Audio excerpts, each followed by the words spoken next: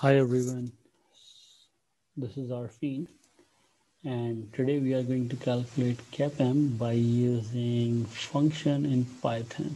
So we will define a function and then we will automate the process of calculating expected return through CAPM. So let's start. First we will import libraries as always. Import pandas as PD. Import numpy as np, import pandas underscore data reader as web from scipy, import stats from tabulate, import tabulate. Let's run this. Okay, so let's define a function. Let's say CAPM. We need an input which will be stocks. We need a start date. We need end date. We need risk-free rate. Okay. So let's define a data frame. Data is equal to pd dot data frame. Okay.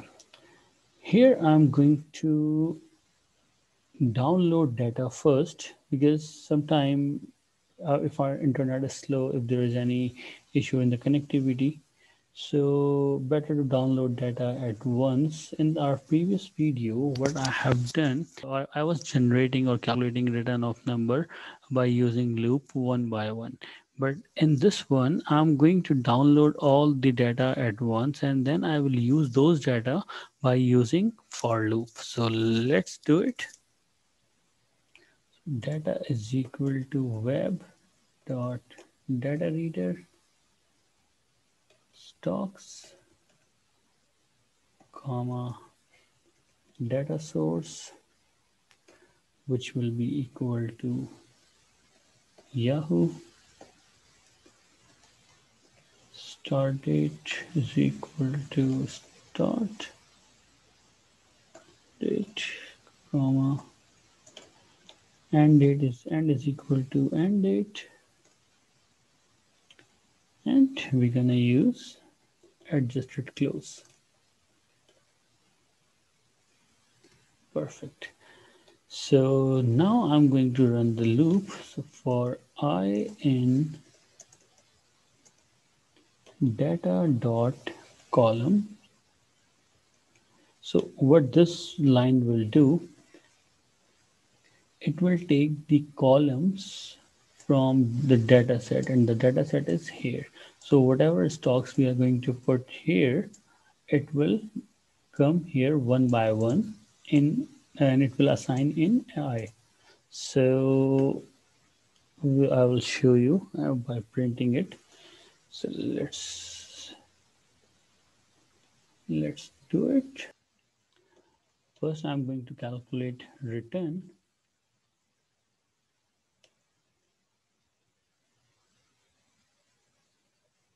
In fact, I'm going to calculate return before for loop.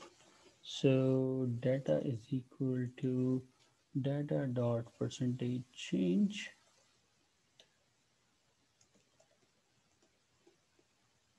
and then I will run a loop. No, so for I in data dot column, what are the elements are required in order to calculate CAPM? So since we are already aware, the formula for CAPM is CAPM is equal to risk-free rate plus beta to market return minus risk-free rate. So this is the formula of CAPM, and we are going to calculate market return here. So in this case, what I'm going to do, I'm going to calculate market return by using, or benchmark return, you can say in other words, bench return is equal to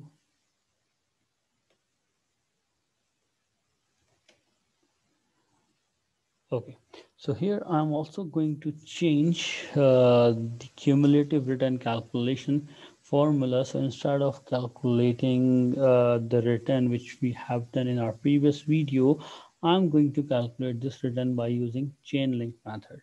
So you can find chain link in Google very easily, or if you have any confusion, just feel free to comment, so I will explain it, and maybe I can have a video if you want for chain link. So okay, so by default I'm going to calculate a return for S&P 500. So it's GSPC.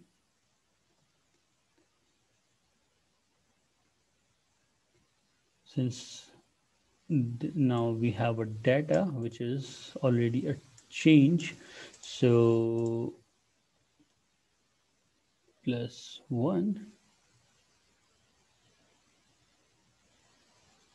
-1. So what I will do here, instead of round large bracket, I'm going to put a round bracket here, but we are going to calculate NP dot product. So it will be a product and then -1. So benchmark return will be calculated in this way. Perfect. And we need to have a beta. For beta, I'm going to calculate beta is equal to, since we are already aware that it will be from stats dot linear regression, we need x and y. So our x will be, now I'm going to copy this formula here because we need return. Okay, so before doing anything, I'm going to drop any here, so we will not have any problem with our calculation of beta.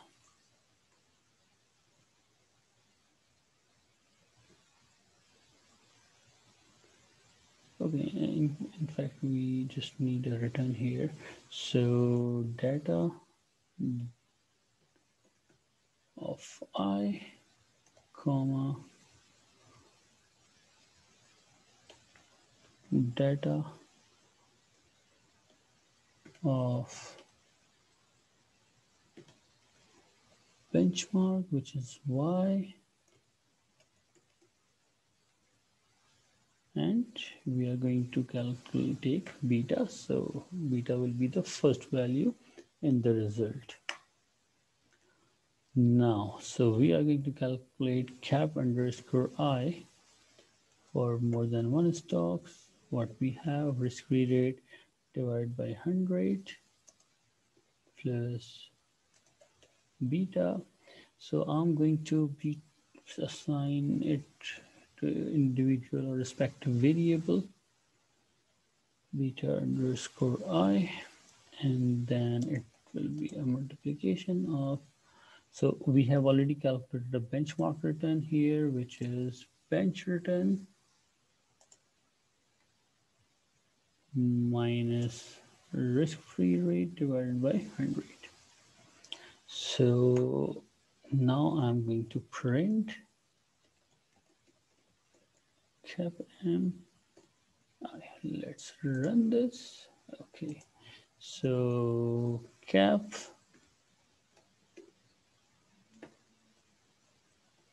apple, let's say, let's take the date 1-1 dash 2020, and date, let's say 12 dash 31st dash 2020, and we have a risk-free rate of 2%. Let's run this. Oops. So there is an error here. GSPC. Okay, yeah, so I didn't put GSPC here. It gonna be GSPC. So let's run it again. It's perfect. Now, so what I'm going to do here is I'm going to say I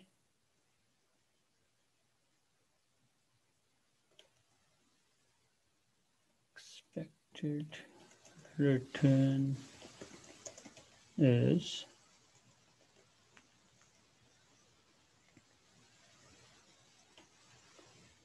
I'm going to take it into 2 decimal place.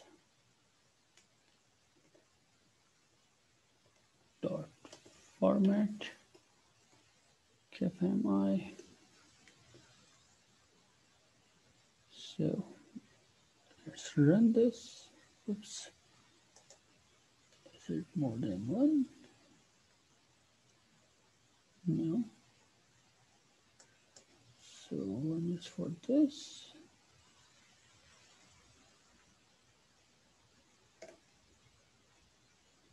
Okay, yeah. I forget to add it here. Now let's run this. Okay. Oops, okay, so this formal spelling is wrong.